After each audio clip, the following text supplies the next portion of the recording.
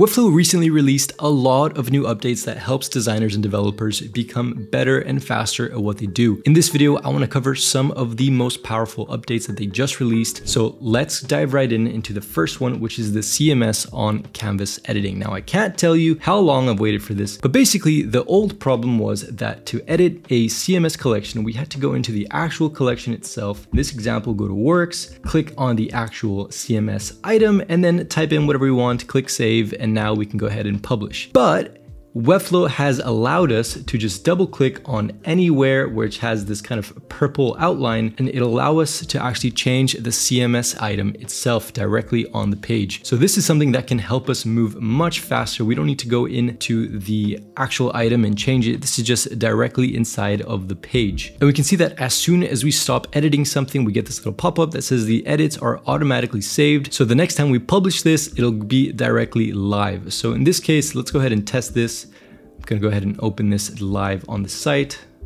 So we got 60 plus reusable components, great. Now I'm gonna just change this to be 60 minus, click away. I'm not doing anything else here. I'm just gonna publish. And we can see that when we go ahead and open it again, we get this 60 minus. So that is so much faster than having to go in, change it, save it, upload it, blah, blah, blah, blah, blah. Super simple, well done, Webflow. Next up is gonna be the Webflow apps. Now there used to be apps, of course, but what they've done to the apps has completely changed it. So there's so many more apps and it's so much easier to actually find the app that you want.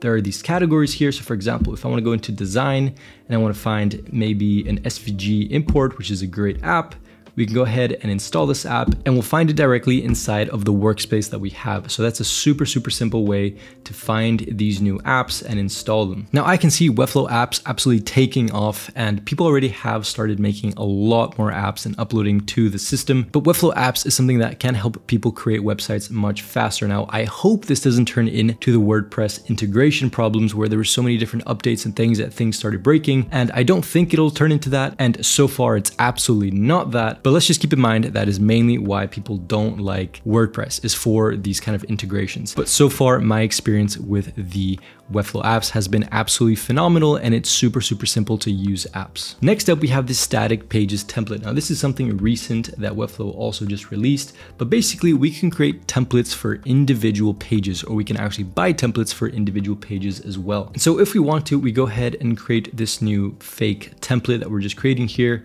I add in a bunch of different sections from the examples that it gives me, a couple of the features. We can also use TileBit to create this. I'm gonna go ahead and just create a bunch of stuff here. And if we wanted to, then we can go ahead and create a new page, and we can call this page name example asset 1.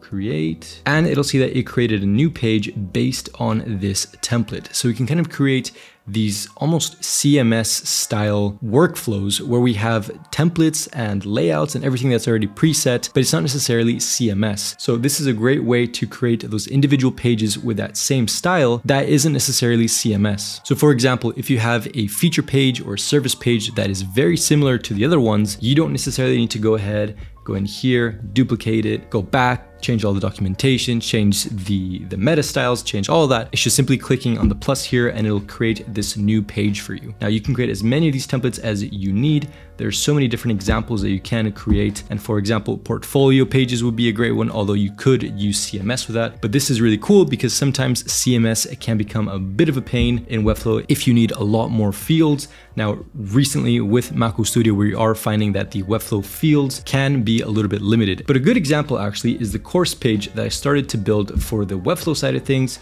but then I decided that I wanted to do a freelance course first. And so then I had to kind of scrap this. I had to duplicate it, paste it back into Webflow, and it was just kind of a mess. But if we had the static template page thing a couple months ago, this would have been a lifesaver. So this has been a quick overview on the summer releases that they just did recently.